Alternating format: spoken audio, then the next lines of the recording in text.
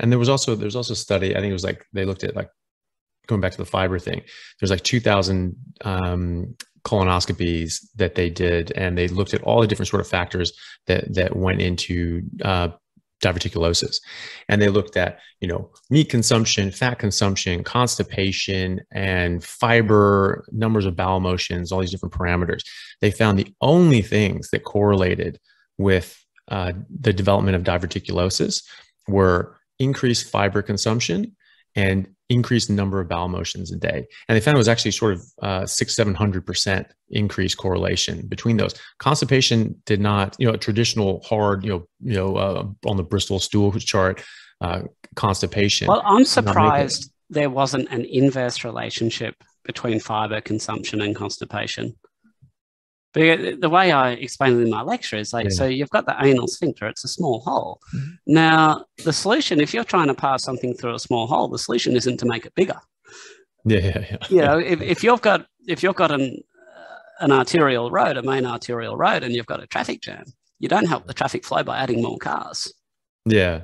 Well, I think it does. I mean, I think that this study didn't look into that in particular, but like, I mean, you certainly see this, you get like neurogenic colons and things like that, people on a bunch of medications, and they get just these big intestinal obstructions.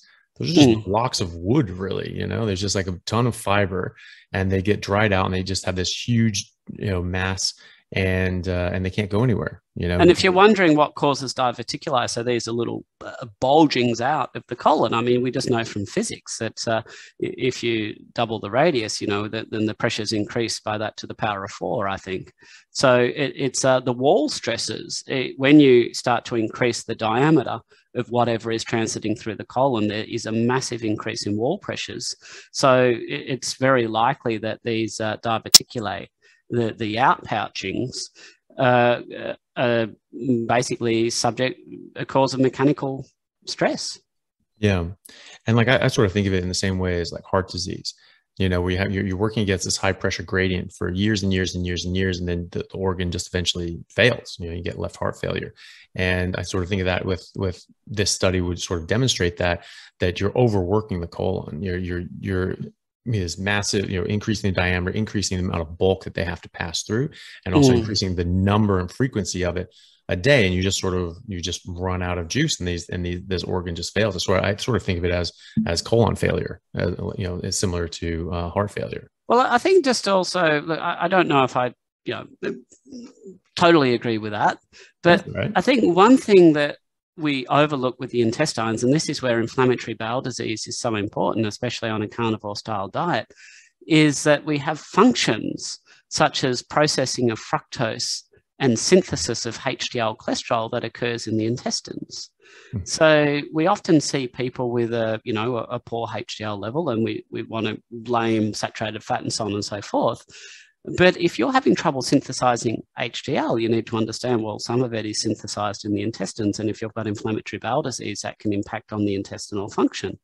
Also, fructose absorption. So I have incorrectly in previous lectures, I've sort of been parroting the mantra that we understood at the time, that fructose basically, had no safety margin for consumption within the body. We had no capacity to store it as glycogen as we do with glucose and so on and so forth. But as it turns out, the intestines can actually metabolize fructose for us. So and I think that's one of the significant reasons why when people go on a strict elimination diet, which would be an all-meat diet, and they improve their gastrointestinal health, we often see these significant improvements in metabolic health occurring coincidentally.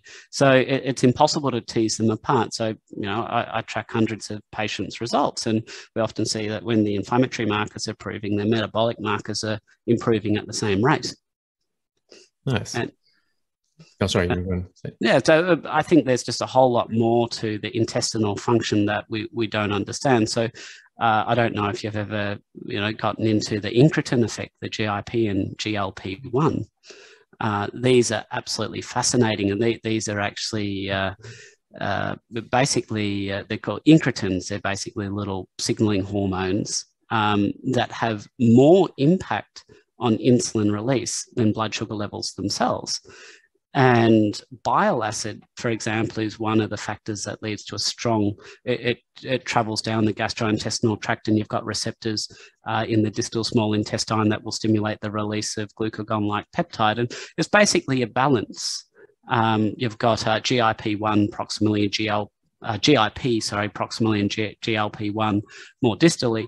And if you're consuming something that is incredibly readily digested or broken down rapidly, then it can stimulate the early one, but not stimulate the later one. And the later one is actually what is better for metabolic health. And interestingly, when you're looking at these weight loss injections that it's taken the world by storm at the moment, they're basically GLP-1 analogs. They're basically imitating the action of GLP-1, which is basically what a good ketogenic diet should do. It's exactly the same mechanism. So you can pay a lot of money for an injection that isn't available anyway, or you can just eat healthy. Yeah. But I think there's a lot more that we're going to learn in coming years about the gastrointestinal functions and how that relates to metabolic health and cardiovascular health. Yeah, it sounds like it. I mean, even just like the microbiome and all the different sorts of functionalities that we're just. Well, I'm skeptical on the microbiome. I think that's a lot of noise and a lot of pseudoscience at the moment. I think we've just gone far ahead of the science. So, I mean, what we do know, we've got decades of data on patients who have been on ketogenic diets with epilepsy. So when they analyze their microbiome, they show we separate the microbiome into two phyla. So we've got the Bacteroidetes and the Firmicutes. And we know that there's a prominent, I believe there's a predominance now, I haven't looked at this in some time, but the Bacteroidetes is actually greater in people with good metabolic health. It also happens to be greater on people on ketogenic diets, because basically your microbiome eats what you eat. And we know that bacteria thrive and survive on their preferred nutrient. So when you consume a particular kind of nutrient, that's going to feed a particular kind of bacteria. And as you know, bacteria proliferate and they divide and double incredibly rapidly. So we've done studies on microbiomes where today we'll take a sample. Tonight, you eat this meal that you don't normally eat. We'll change your diet. 24 hours later, we'll take the microbiome again. It will be completely different. So people are thinking it's so causative, but what it is, it's actually associational. So a particular microbiome just reflects your metabolic health because the microbiome changes with your diet. There's some other brilliant examples. I don't know if you've heard of trehalose. It's an artificial sweetener that is put into dairy because of its impact on freezing point.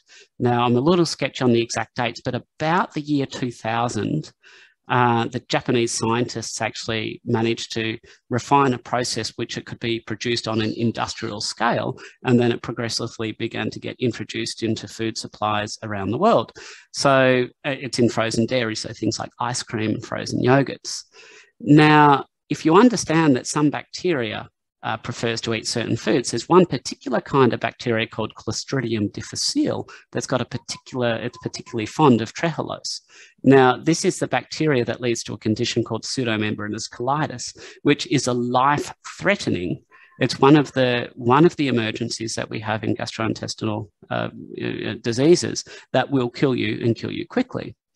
And there's, ever since trehalose was introduced into the food supply, there's been, whatever country it's been introduced into, that's been followed by an epidemic of this condition, pseudomembranous colitis, related to this bug, the Clostridium difficile bug, just simply liking the fact that it could eat a lot of the, it eats trehalose very nicely. Another example is that if you've ever looked at the research on probiotics for treating or preventing travelers' diarrhea, so I've just told you that, if you don't feed the bugs in your gut their preferred diet, then they'll die. So when you take these probiotics, these are basically bugs, the only way they've been shown to work in preventing travelers' diarrhea is if you constantly consume them at quite high dose regularly, because otherwise the population is just displaced, it dies out. And when it's gone, then it can no longer displace the pathogenic bacteria. So I first came across a study several years ago. There's a condition called necrotizing enterocolitis, which is a life-threatening illness, infection of the intestines that often affects premature infants, newborn infants. And they did a study in India, and they came up with a probiotic that they hoped, a bacteria that was not dangerous, that they hoped would prevent these dangerous bacteria getting a foothold. And they found that when they gave the babies this probiotic by itself, it didn't prevent necrotizing enterocolitis. So then they came up with the concept. Well, they were smart. They said, well, it's because we need to feed the bacteria what it needs so it can gain a foothold. So they developed, they came up with a term called a symbiotic for synergy, where they also provided a carbohydrate, I believe it was, a sugar that particular bacteria would like to consume. And they gave it as a combination. And when they gave it as a combination, it was very effective.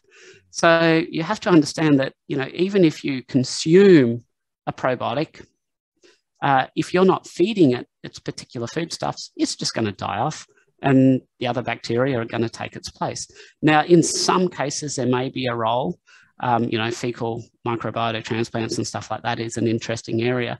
But by and large, the science of probiotics is a long way behind what the claims are being made. I'll just give you an example. So a pharmacist, a friend of mine, so these are, you know, you go into the chemist and you'll see you've got these refrigerators full of all their refrigerated probiotics. So they're obviously the good ones because they need to be kept cold. And he said to me, actually, that's nothing but a marketing stunt. He said, there's no reason. They're all freeze dried. There's no reason why it actually needs to be kept refrigerated. We just do that for marketing. Mm-hmm. I'm like, you're kidding, right? No, I haven't read any, nobody's obviously going to publish any papers on that, so I can't attest to the absolute veracity of that. But certainly that was what he was led to believe by the company, the salespeople of the company. And I've probably just got one more story on the abuse of science with probiotics. I just have to be a little bit careful about exactly how much I say, but we won't give any brand names or anything away.